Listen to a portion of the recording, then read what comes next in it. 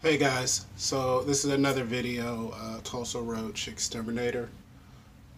So, this is one reason why we recommend removing the dishes and food out of the cabinet so we can treat effectively a lot of roach poop.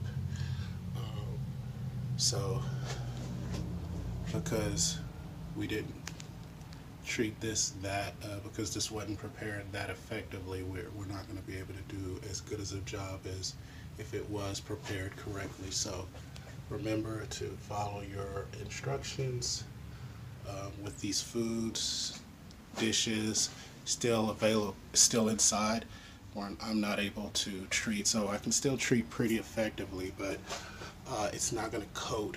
I'm not going to be able to coat everything like I want. So just a friendly reminder, Tulsa Roach Exterminator, give us a call if you need some help.